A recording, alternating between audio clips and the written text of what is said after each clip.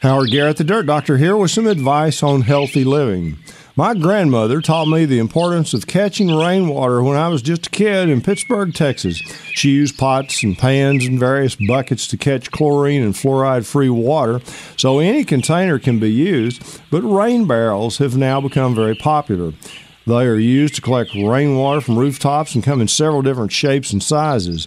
They all do basically the same thing, save water and decrease storm runoff.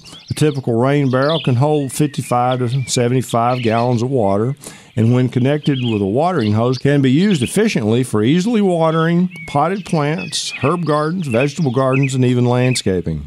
Rain barrels can be purchased from garden centers, feed stores, and hardware stores. Rain barrels cost anywhere from about $40 to $140. Those made specifically for this use probably cost the most. Notes: 1 inch of rain on 1,000 square feet of roof yields about 600 gallons of runoff. The point is that you'll be surprised how much water can be saved with simple rain barrel systems. Not only does water collection save money, your plants will respond dramatically. Water from the sky is much better than tap water. For all your gardening and natural health questions or to join the Organic Club of America, visit dirtdoctor.com or our Facebook page for help and tune into my talk show this and every weekend. Go organic and enjoy your healthy gardens.